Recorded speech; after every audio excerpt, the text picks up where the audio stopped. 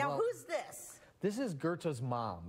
In 1793, Johann Goethe, the author of Faust, wrote a letter to his mother in Frankfurt, Germany, asking if she would purchase a special toy for her grandson's 5th birthday. Okay, back then, toys were are we thinking like a ball, a wagon? Well, in 1793, a very popular toy was a miniature guillotine. Okay, that's fun for kids. Yeah, you might find it a little hard to believe, but these were popular toys in Europe around the time of the French Revolution. Okay. I have to admit, they do make lovely stocking stuffers. You can check the blade. Okay. It's not sharp, is it? Not that sharp, but it is in fact a blade. And push on it or pull on it. Okay. It doesn't budge, does it?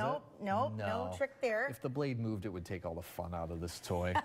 Is there anything inside there? Nothing inside, nothing inside. Not yet, because the blade piece fits inside here where it can move past a series of holes. All right.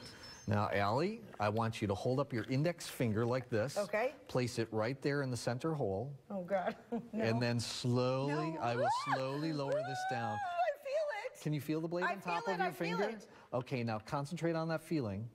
Oh, my... Where do you feel it now? Underneath your finger, right? Underneath my finger, now, and here's I'm the not best bleeding. part. If you look very closely at your finger, you'll see a white line where the blade passed right through. Oh my gosh, For David that, I have Parr. no explanation. Wow, I love it, and I'm not bleeding. My finger's still intact, and you are awesome, my friend David Parr, magician, here this morning here at the Dawes House, the Evanston History Center, where he has a haunting history show.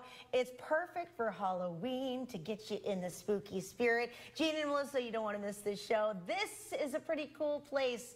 If I live to come back to the station, we will see. Back to you.